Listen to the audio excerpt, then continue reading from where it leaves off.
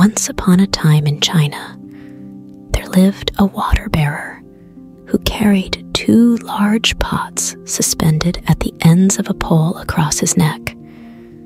One of the pots had a crack in it, while the other was flawless and consistently delivered a full load of water during the long journey from the stream to his house. For 2 years, this routine continued.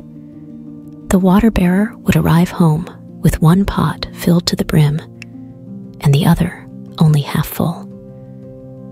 The perfect pot took pride in its ability to fulfill its purpose, but the cracked pot was burdened by shame and a sense of failure, knowing it could only do half of what it was meant to. One day, after 2 years of feeling this way, the cracked pot gathered the courage to speak to the water bearer by the stream. It expressed its shame, saying that the crack in its side caused water to leak out on the way home. The water bearer responded with kindness, saying, "Did you ever notice that there were flowers growing only on your side of the path and not on the other pot's side? I have always known about your flaw, and I planted flower seeds on your side of the path. Every day on our journey back, you watered these seeds. For 2 years, I have been able to pick these beautiful flowers to decorate our table.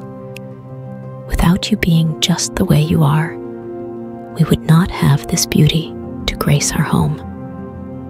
In life, just as the cracked pot unknowingly nurtured beautiful flowers, your uniqueness and differences can lead to unexpected and wonderful outcomes. Embrace your imperfections, for they make you unique, and you should live a unique life.